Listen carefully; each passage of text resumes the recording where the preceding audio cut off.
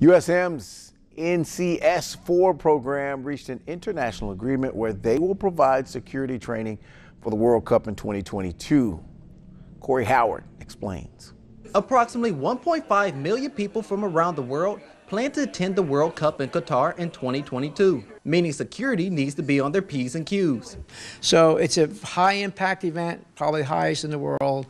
And so this training is really critical. Recently, USM's NCS4 program and Interpol reached a training agreement with Qatar, saying programs will provide security training for staff members who plan to work the World Cup. Well, we'll probably be training about 35 commanders for 6 different courses. Courses that focus on leadership, communication, evacuation plans, and crowd management.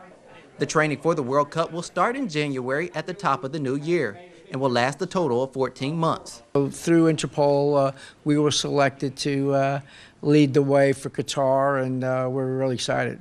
USM caught the eye of Interpol nearly 3.5 years ago due to the good security provided at their own events. Now the school looks forward to stepping up on an international platform in just 4 years. Well, the people need to know that here it is 2018, and here we are training now for 22.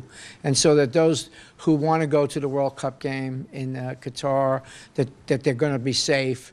Now the World Cup will make its way to North America in 2026, and the Olympics will follow in 2028, making its way to Los Angeles. And USM hopes to be a major part in both of these trainings. Corey Howard reporting from Hattiesburg, Twin States News. By the way, 32 nations will be in attendance at the World Cup. More than 64 more games will take place, 8 different venues.